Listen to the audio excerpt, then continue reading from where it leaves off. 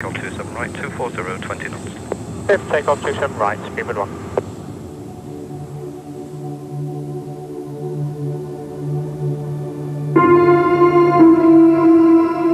Every morning, British Airways flight BA1 leaves Heathrow for New York.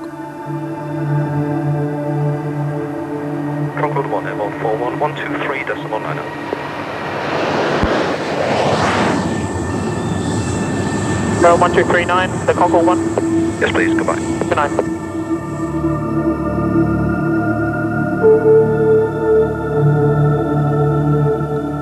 On Thursday, the 23rd of April 1987, flight BA1 was nearly in collision with a small aircraft in the sky over Reading.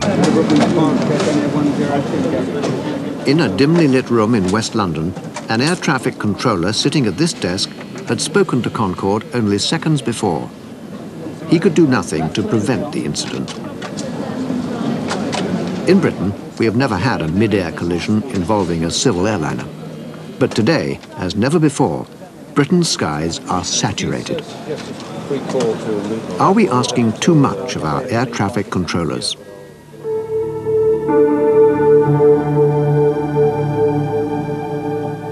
The Concorde air miss only became public because of leaks to the press. It's been a year of crisis headlines, many inspired by air traffic controllers, worried about their responsibilities. What is the truth behind these headlines? Last April, this document was leaked.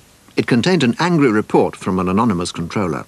He complained that morale was low and that equipment, especially the main IBM computer, was unreliable. He concluded, "I just hope the air misses that happen, including the ones which go unreported, do not turn into something more drastic." Then an ex-controller spoke out on television. The only other IBM 9020 I know of in this country is in the Kensington South Science Museum, and that's where ours should be. Mike Thompson had just retired as a senior controller. If the air traffic controllers could speak out without fear of their careers being jeopardised, they would agree. But naturally enough, and you can understand this, a working controller who stands up and says this sort of thing is not going to be very popular in certain quarters. And Horizon found that few working controllers felt able to speak openly about the pressures upon them. One who did is Dave Vaughan, a senior controller with nearly 20 years' experience. He's also a union representative. He sums up controllers' anxieties. The controllers are very professional sort of people. They are concerned that the system that they are operating is not as efficient as it should be, and they want to see changes. They have tried internally. We've held meetings, we've explained our grievances directly, and the controllers feel that nothing is being done, or at least it isn't being done quickly enough. Controllers' worries stem directly from a massive increase in air traffic over Britain.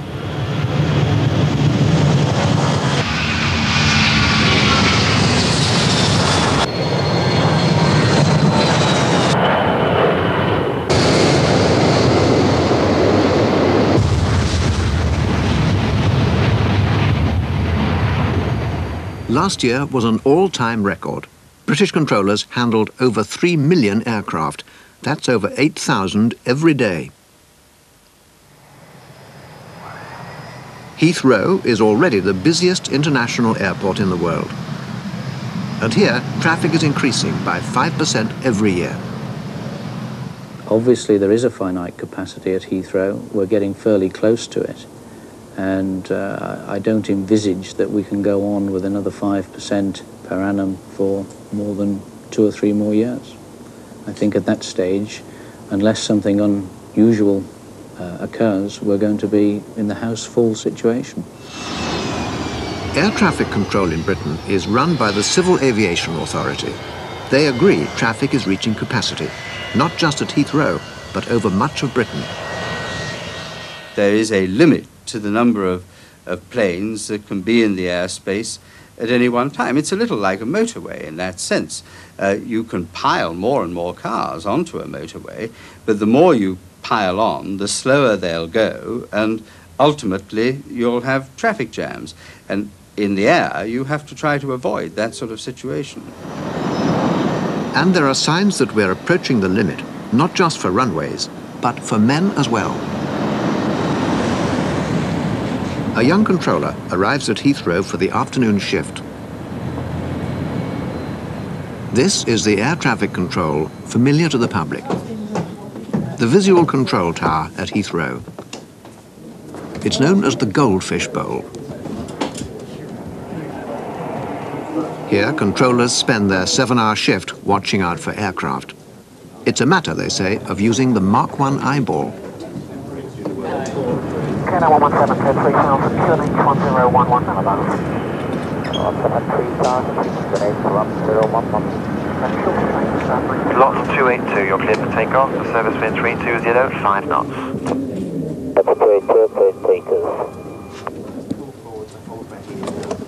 Channel 157, you're cleared takeoff. Left turn out to 250 initially, please. Service wind 330 at 5 knots. 157, cleared takeoff. Left turn out 250 degrees. Concord Alpha Charlie, cleared takeoff. Wind 330, 8 knots. Concord Alpha Charlie, cleared takeoff. A controller can keep this up for 2 hours. After that, his concentration will weaken and he must have a fatigue break. Ground 407, runway 27 left, vacated now. Thank you, 407, to the first left and recall ground at 121.9. Concord Alpha Charlie, departure at 03, contact London Control 128.9, good day. 1289, bye-bye. This place is as unfamiliar to the public as the airport control tower is familiar. The London Air Traffic Control Centre at RAF West Drayton likes anonymity. Recently, it has failed to get it. The morning shift arrives for work. It's just before 7:30. Ahead of them lies 7 hours of intense concentration. But these controllers never see an actual aircraft. In the low light of West Drayton's operations room, they spend their shift looking at radar screens. Despite its name, the London Air Traffic Control Centre covers not just London, but most of Britain. It's here that controllers are under greatest pressure. 350, so you've seen a got, right? Who's got Speedbird 962 in all this lot? John, it's a very peculiar split. He's getting all the bombings for Heathrow, all the odds and sods are going to him. There's no other way to split it. Right. He's got that one. You've got him heading 160 cleared down to 13. The Iran just cleared up to 47. He's not going to do it. Ryan 204 Quebec, due to inspection on the next sector. Could you stop the climb flight level 37? Right, can you top that return in 044 off 27, John? Yeah, okay, 310, 547. About 8 west of Bovingdon at the moment, it's Ryanair 310 into you. Here, controllers instruct all aircraft taking off or landing, as well as everything that flies over England and Wales. 77328. Ryanair 310, descend to 6,000 feet. Brookman's Park, Caledonian 905, Gatwick North. I get 240 from Clapham. West Drayton has just celebrated handling 1 million aircraft in 1 year. We often don't have the airspace available to really put into practice an efficient plan, and we're scrabbling.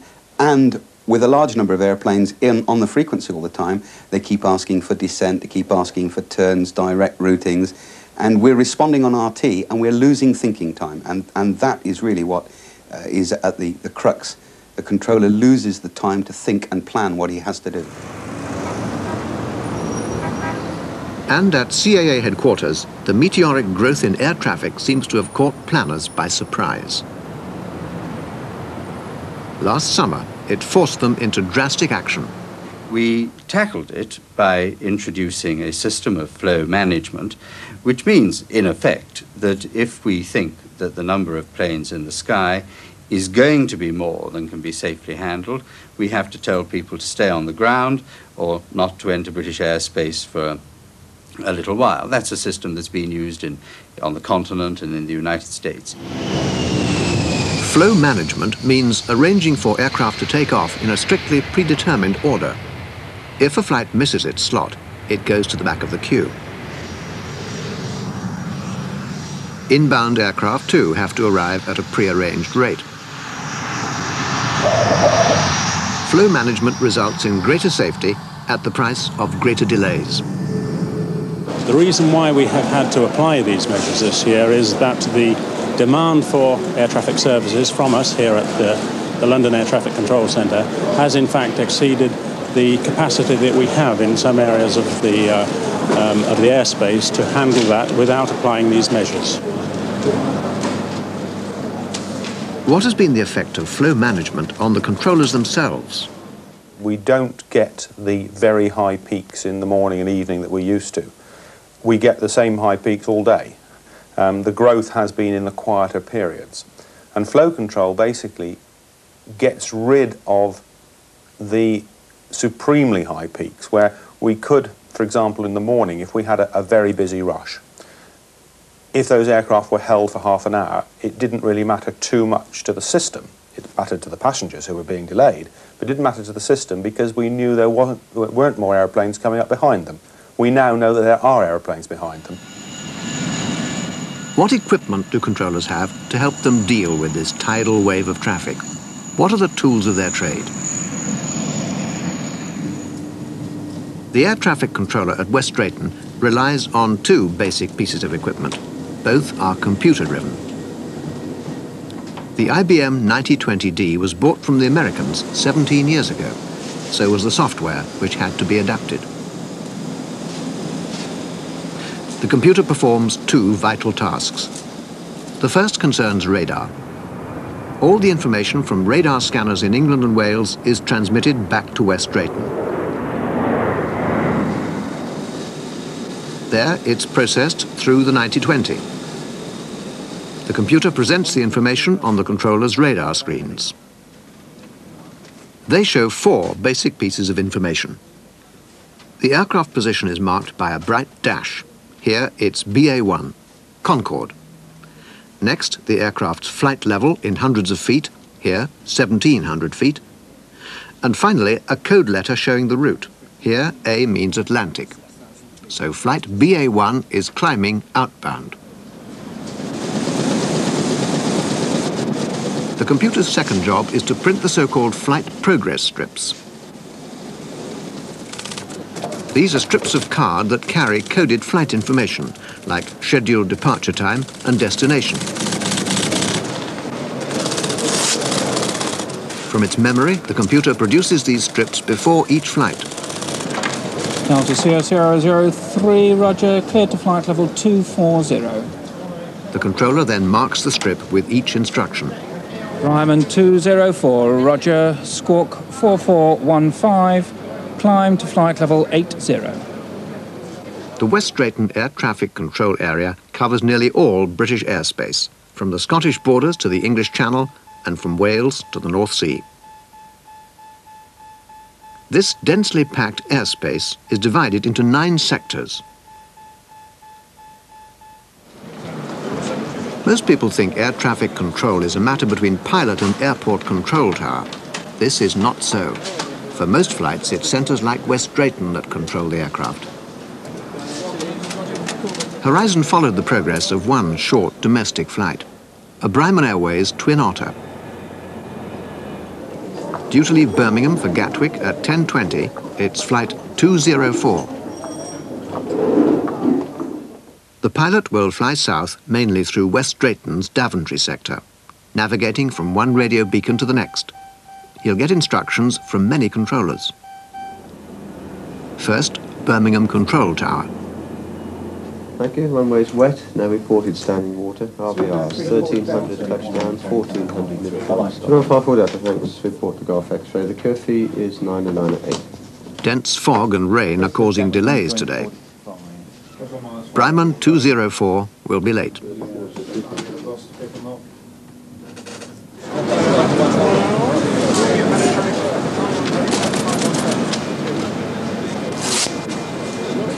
At West Drayton, the computer produces the flight progress strip. At Birmingham, a handful of passengers finally get aboard at 11:30.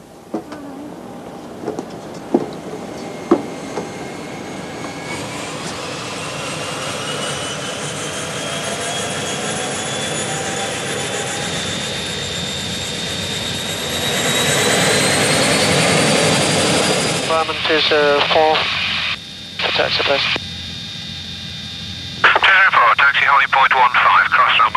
Clarky on H1007.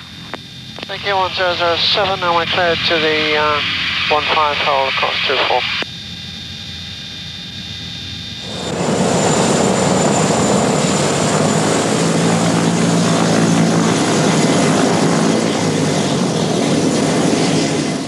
Brahman 204, clear to Gatwick via Westcott, flight plan route. Contact radar when airborne 120.5. Roger, following our departure, routing is via Honley to Westco, and when airborne, contact radar 120.5, Brahman 204.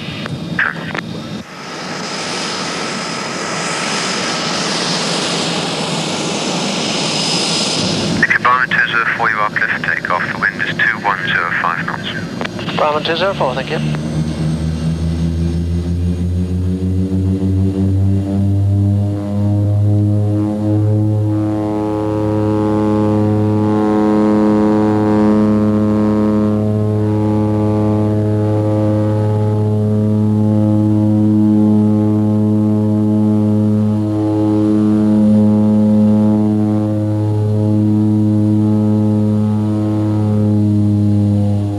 Immediately after takeoff, the pilot is passed from Birmingham visual control to Birmingham approach.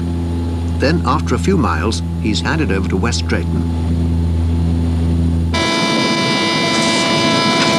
Hello, Birmingham. Brahman 204, okay, Westcott 1 departure, and the squawk is 4407. The Brahman is now under West Drayton's Daventry sector controllers.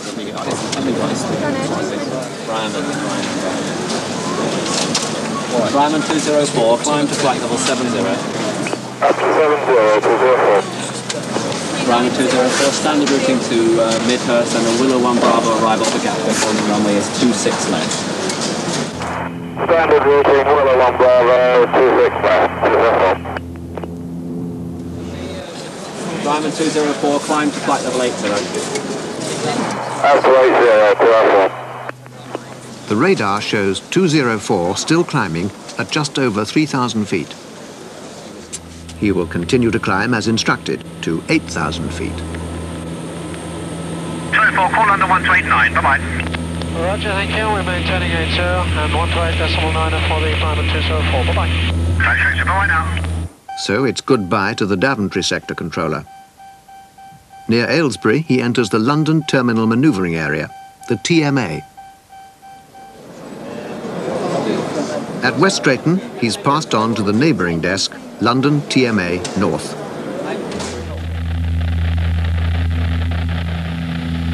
Morning, London. Brahman 204 is maintaining 80. Morning, Brahman 204, maintain 80. Okay. Our own Kelly. These controllers will take him to the west of London before his approach to Gatwick. We're presently overhead of Reading, and we shall shortly be commencing our initial descent prior to landing at Gatwick in approximately 15 minutes' time. I hope very much that you have enjoyed this short flight with us this morning. Thank you. Now he's handed over to a third West Drayton desk, TMA South. This covers both Heathrow and Gatwick. We might be able to get this Brahman down with right hand. 26. I'll lock him on that heading anyway now. Brahman 204, continue on your present heading till advised. What is that heading? Talk to me. Brahman 204, London. Great, we've lost him. Brahman 204, London. 204, continue on your present heading till advised. What is the heading? 185 at the moment, sir. Roger, 204. A few minutes later, West Drayton passes him on for the last leg. Brahman 204, contact Gatwick approach 125.87. Good day. 12587, fine. So West Drayton's finished with him. Gatwick, hello. Brahman 204, we're with you. We're descending to 4,000 feet, and we have information Tango. Thank you, Brahman 204. Continue towards Midhurst for the moment. Maintain 4,000 on reaching. Information is Tango. Roger, thanks. On towards Midhurst. Maintain 4 on reaching, and Tango is current 204. Brahma 204, advise for establish. Thank you, 204. Continue on the ILS, Tower 12422. The weather has cleared up. He's made good time. It'll be a direct run into Gatwick. The final handover from Gatwick approach to Gatwick visual. Good afternoon. The Brahman 204 is with you, and we're just about to become fully established. Brahman 204, report passing the outer marker, 08 right. 204, crossing the marker now. Brahman 204, you're cleared to land, 08 right, surface wind 170 degrees, 6 knots. 204, thank you. He's given an easterly approach because the wind is from the east.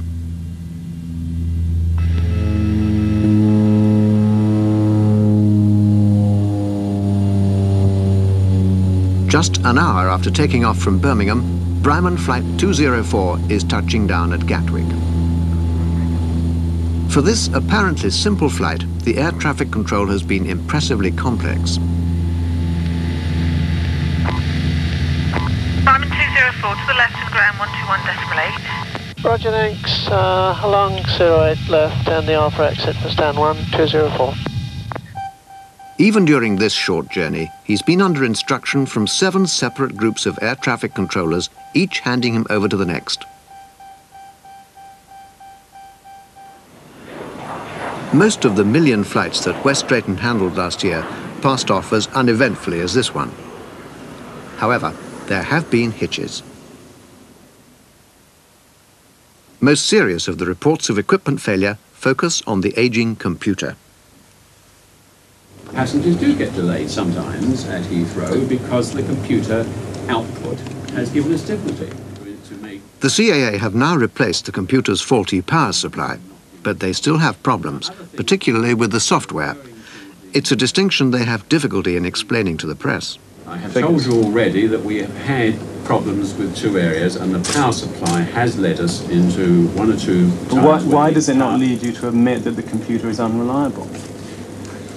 I think he's trying to explain that it's not the computer itself, that there is a distinction. I mean, from the point of view of an air traffic controller, what matters is the flow of information that he receives.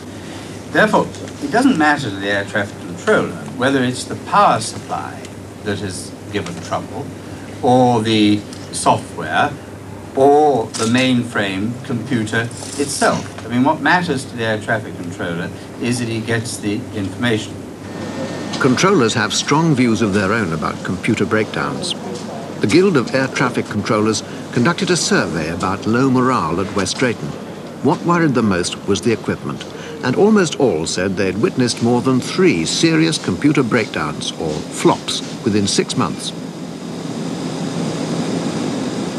This figure did not include so-called fast startovers, when the computer falters but recovers. This is what happens when there is a full-scale flop. 17 early. Controllers cannot gain access to the computer's memory. It freezes. The computer ceases to drive the printer. No more flight progress strips. In 40 minutes, the stockpile of strips will be used up. They then have to write every strip by hand. They say when this happens, the operations room is chaotic. The flow control brake is applied. Extensive delays for passengers. There have been 6 failures in the last 12 months, which have had an impact on the operations external to this unit. I mean by that they have been significant in the sense that perhaps additional flow measures have been introduced. It's caused delays at airports or for overflying traffic. And when the computer is revived, their problems are not over. Unidentified aircraft can appear on the radar screens. Controllers told Horizon it sounds like 20 questions, with controllers asking pilots, "Who are you? Where are you going? What height?" It's possible to have 3 aircraft blips on the screen, all showing the same call sign, none of which is correct. Controllers often face another radar problem too. Flight level 150. A computer subsystem processes information for the controller's screen. The identifying call sign, here British Airways 753, and the destination code, here LL for Heathrow, appear in this way. If the computer fails, the call sign is replaced by a 4-figure code number and the destination code disappears altogether. They then have to look up voluminous flight logs to re-identify aircraft. More delays. And controllers say this can lead to an erosion of safety margins. Managers disagree. Well, I believe that safety is not affected. Clearly, any failure of the technical equipment serving a complex operation like you see here causes us a severe problem. That is why when we plan the system and introduce systems, we allow for this and we provide contingency arrangements either in the form of other equipment or procedures which will handle the ongoing situation in safety. Measuring aviation safety is a controversial matter. The official method is to count the number of air misses.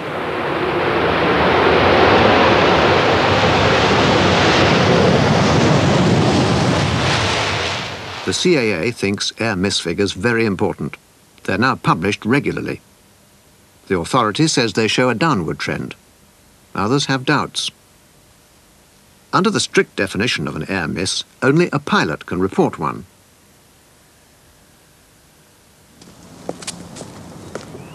The pilot's air miss reports come here, to the Joint Air Miss section at RAF Uxbridge, down the road from West Drayton.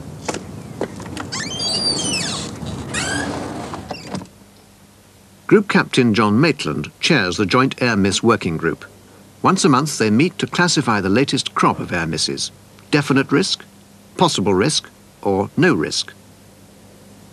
The information is subjective in itself, and therefore it needs professional aviators to assess it, and you come in the end to your own feeling about that particular incident. And I can't put it stronger than that. You can't measure a distance because pilots disagree, and in the end you've just got to come to a feeling based on your own flying experience of whether there was or wasn't a risk. Over the last 5 years, Maitland's group has judged 365 air misses to have carried genuine risk of collision. 1 in every 6 involved civil airliners. That's 1 every month. Controllers are not represented on the Air Miss Working Group, nor can they report an air miss to the committee. Maitland agrees it's possible that a controller, watching his radar, may witness an incident which should have been classified as an air miss. It might happen, might well happen, but it's very difficult for anyone who isn't in the aircraft to actually assess whether or not there was a risk of collision. And remember, that's one of the that is the essential criteria, not just one of many. So ground witnesses, even experienced ones, are sometimes misled in their assessment of risk. But pilots admit they can often fly close to other aircraft without knowing it. In cloud or bad weather, they just may not see another plane. If neither pilot was aware, of course there couldn't be an air miss, because one of them's got to report it. On the other hand, it's fairly frequent that one pilot says another came close to it, and the second pilot hasn't seen it at all. There are incidents and losses of separation that quite clearly do occur where the pilots decide that the safety of their aircraft wasn't impaired, or they decide for whatever reason that they don't wish to file an air miss, and those go unreported. And since only pilots can file, the incidents that are observed by controllers have to be filed by a different method, the mandatory occurrence report. They don't form part of the statistics that are published by the authority on the question of air misses. So we don't think that they tell the whole picture. There's certainly a distinct lack of statistical information on the safety aspects of air traffic control. The accuracy of air miss figures is often questioned. Controllers like Dave Vaughan are convinced that far more incidents occur than appear in Maitland statistics. People have called it the tip of an iceberg. I've no idea how big the submerged bit is. That I don't know that anyone can check it. What actually happens during an air miss that is reported to Maitland's group? From their confidential report, we reconstructed that air miss last April involving Concorde. 3 aircraft were involved. Concorde, flight BA-1 from Heathrow, American Airlines flight 51 from Gatwick, and Bryman flight 204 that we saw earlier flying from Birmingham to Gatwick. No one shown in this reconstruction was actually involved. Concorde was prepared for its daily departure for JF Kennedy, New York, at about 10:40. At Gatwick, at about the same time, an American Airlines DC-10 was taxiing for takeoff. The Bryman Twin Otter was about 25 miles northwest of Heathrow at 8,000 feet. At about 10:50, Concorde BA-1 was cleared for takeoff and was passed from Heathrow Control to West Drayton. Okay. Speedbird Concorde 1, good morning. Climb 6,000 feet, no ATC speed restriction. 6,000, no speed restriction, Concorde 1. The TMA South controller told Concorde to climb to a flight level well below the Bryman. His plan was to let the Bryman pass safely overhead before telling Concorde to climb again. A few minutes earlier, American Airlines AA-51 was taking off from Gatwick bound for Dallas, Fort Worth. Now AA-51 would be handed over to the controller at West Drayton. So both AA-51 and Concorde would be talking to him on the same frequency. No ATC speed restriction. Do you want the Concorde down the middle? Hold NDB's going in. 51, contact land control, frequency 12. The controller instructed the American, AA-51, to climb. And this he started to do. No ATC speed restriction. Frequency 125.8. This climb instruction was heard by the Concorde crew, who mistakenly thought it was meant for them. They set Concorde to climb, straight towards the southbound Bryman.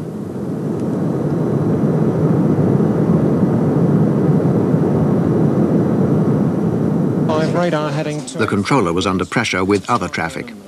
He thought Concorde was maintaining his safe flight level well below the Bryman.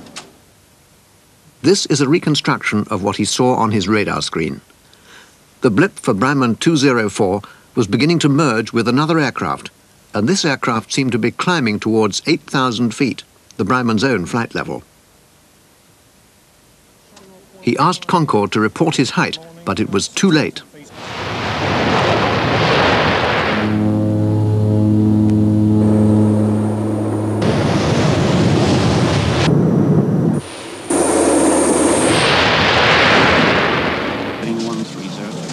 Through the controller, both pilots reported an official air miss. The Joint Air Miss Group prepared their confidential report. It revealed that the Twin Otter pilot thought that there had been risk of a collision, and that the Concorde pilot admitted that he had passed very close to another aircraft. He should have been at least 1,000 feet below him, or 3 miles distant. He was thus far inside the mandatory separation distance. However, the Air Miss Group decided that there had not been a risk of collision, but agreed that the incident had been caused by the Concorde climbing mistakenly. Their report does point up inadequacies in control equipment. The radar information was garbled, just like Bryman PM204 here. It became almost impossible for the controller to decipher. Also, there was no independent warning system on his screen to alert the busy controller that potential conflict lay ahead. The way in which this air miss report has been classified is good evidence that the system of measuring air safety by using air miss statistics as a barometer is unsound. We don't think that just taking risk-bearing air misses, which we must remember are only reported by pilots, not by controllers, is a true barometer of air safety. In America, they have 3 air misses every day.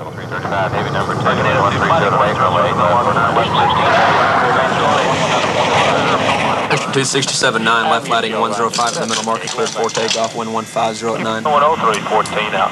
2103 Atlanta Tower, number 49 right, continue approach 11507. Number 788, 641, cross runway 8 right, then ground point niner. Alright, he'll be your sequence. You get behind him at the west end, monitor 119 or 41. 119. Eastern 337, connect departure. Delta 499, Atlanta Tower 9 right, number 2, cleared your wind. Delta 83 heavy, cross runway 8 right, then ground point niner. 83 heavy, climb outside the marker for 8 left. So will this allow us to shoot visual approaches? Right now it is. The stuff behind me though, outside of the 20 miles is solid back there. They say when you die, whether you go to heaven or hell, you have to go through Atlanta first. This was America's busiest airport in Thanksgiving week.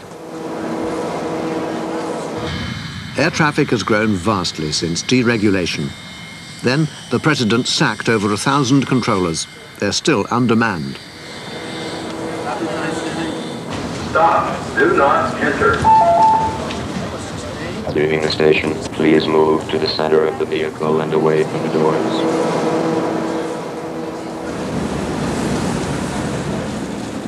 The scale of America's traffic problem is greater than Britain's, and so are the dangers. Good evening. This is the CBS Sunday Night News. I'm Charles Osgood. The weather was good. The skies were blue and clear. Visibility was excellent in Southern California. But 2 planes, one a Mexican airliner, the other a small private aircraft, hit each other south of Los Angeles today, and it meant death for 67 people on both planes and for some on the ground, where the wreckage set fire to several houses. The private plane had wandered into the Los Angeles terminal area unseen by air traffic control. This accident brought the safety crisis to a head. The National Safety Board urged that automated warning systems be brought in for both pilots and controllers. Yes, sir, that is correct.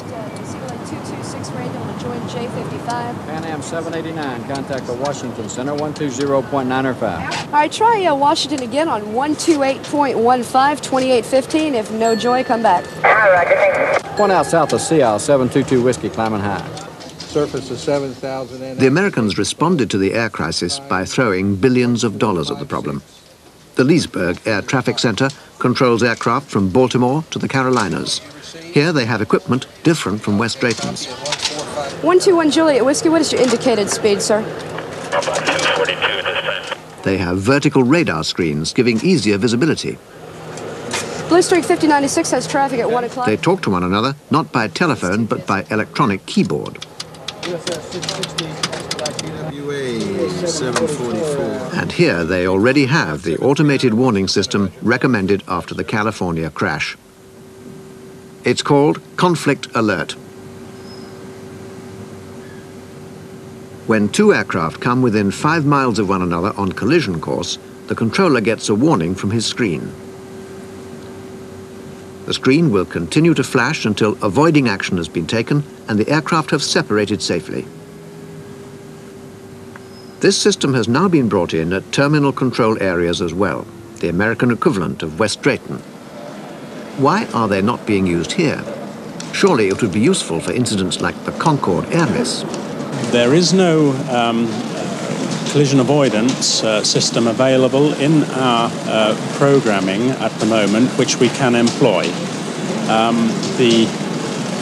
The reason for this is that we have a highly complex airspace structure in the United Kingdom which involves a tremendous amount of climbing and descending aircraft and crossing tracks. Aircraft are not in level flight as much as they are in some other areas. We are currently investigating the parameters which we would have to employ to introduce some conflict alert system in the UK. These have to be very carefully worked out because what we must avoid are constant false alarms in the system.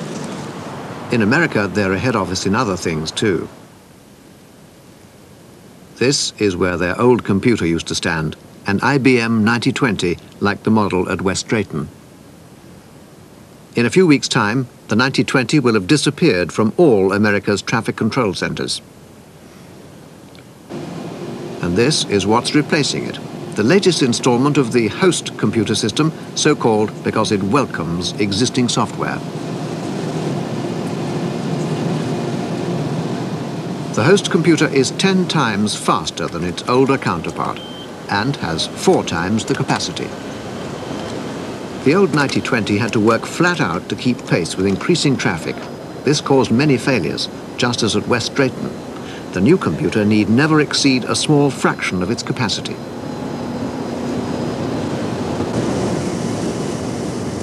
It is designed not to fail for more than 10 seconds in over 2 years running time.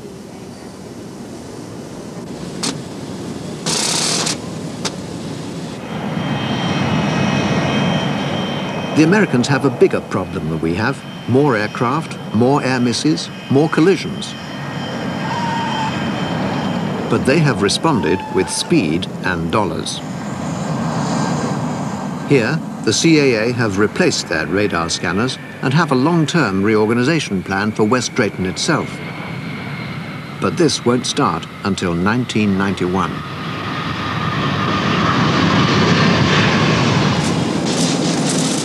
West Drayton's computer will not be replaced for several years. The CAA have pledged £200 million investment in new equipment over the next 5 years. But critics say this may be too little, too late. And past re-equipment plans have been beset by problems. This is Prestwick on the Ayrshire coast, where they've just installed a brand new computer. Here, Oceanic Air Traffic Control regulates all transatlantic flights entering or leaving Britain. These controllers do not use radar to see the aircraft, nor do they talk direct to the pilots. They control the flight paths by computer. Their new computer does have a conflict alert warning system. But the problem is, Oceanic's new computer keeps breaking down. In terms of necessitating a return to what we call manual reversion procedures, that is, procedures where the automated benefits are not possible, the computer in 6 months has failed a total of 19 times. The computer operation has now been inspected by consultants urgently called in by the CAA. They said more supervisors were needed and the software should be more rigorously tested. We have had consultants in.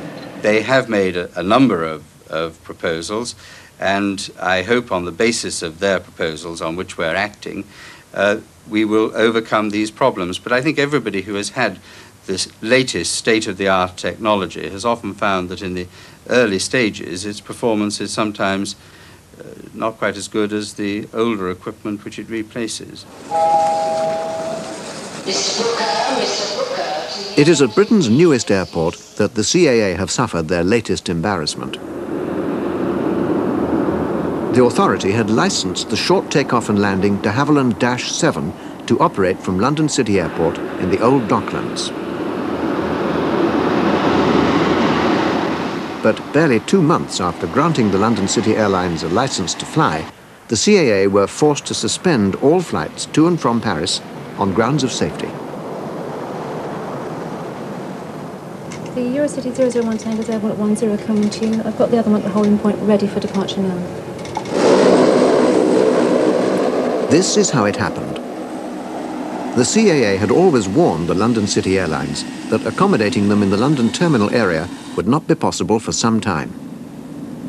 So special arrangements had been made. The control tower would pass outbound flights to a temporary control service called Thames Radar.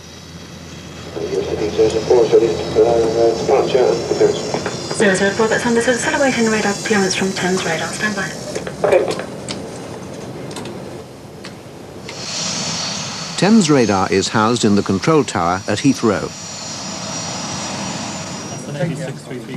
Here, controllers would pick up London City flights and give them radar cover, but only as far as Gatwick. Navy 641, Consonant. After that, London City flights would have to fly low, staying below the saturated London terminal area. At this height, they would be flying through airspace packed with light aircraft, gliders and private jets. Further south, Gatwick Control Tower was meant to provide radar cover for Dockland flights, but the special radar here is often unmanned. So London City flights were often without any radar control. Their pilots said they had to eyeball it through densely crowded airspace. The story was leaked to the press. Then the situation grew worse with a series of air misses involving London City flights. Bryman's chief pilot complained persistently that the system was most unsatisfactory and dangerous. After that, the CAA had little choice but to suspend Paris flights immediately. Bryman's complaints were hastily investigated by a special CAA inquiry. A month later, the authority offered the airlines a compromise. They would provide radar cover for London City flights along a small section of the route east of Gatwick, but for 10 outbound flights only. Inbound flights would still have to eyeball it through uncontrolled airspace. There was no question of accepting any flights regularly into the London terminal area proper. The real lessons of the London City Airport are that what we have been saying for the last year, 18 months, about capacity being reached in the London terminal control area, the southeast of England, are in fact true. They're recognised now by the National Air Traffic Services of the Civil Aviation Authority. They are in agreement, or we are in agreement with them, that we cannot provide a systematic access to the TMA airspace for London City traffic without the provision of extra airspace and without the development of specific procedures using that airspace to get the traffic into and out of the TMA. I believe that the CAA should take note of the phenomenal growth that we've experienced in the London area over the last couple of years, and indeed are forecast to carry on for the next few years. They should notice that this very small number of extra movements which were projected and were operating out of London City Airport could not be accommodated. Now that surely is a pointer that we have indeed reached the capacity of the existing system. And it is yet another pointer, another piece of evidence that nothing should be spared in efforts to improve and increase that system capacity so that we can face the demands of the future. Otherwise, we're going to stifle this growth industry in which we're all involved. After 4 weeks suspension, Paris flights restarted. The London City affair shows just how close to the margin aircraft have been flying in Britain's most congested airspace.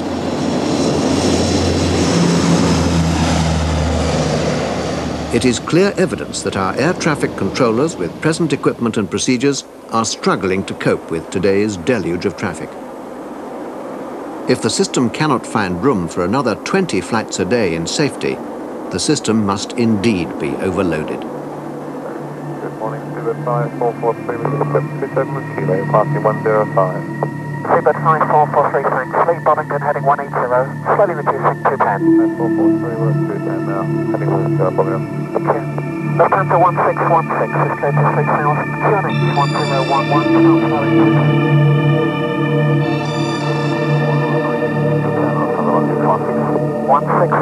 range is 20, radar 1204, Seabird 9648, you've got about 18 to go, just confirm that's okay? Okay, 963. Roger 9648, you're clear to 3000.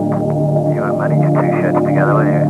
Nah, Heathrow Approach Lot 281, good morning, approaching level 90, formation kilo. Lot 281, thank you, leave Lambourne heading 260, 9 Alpha left heading 200, radar now 120.4. 204 heading 200, shows 9 Alpha, bye. Bye.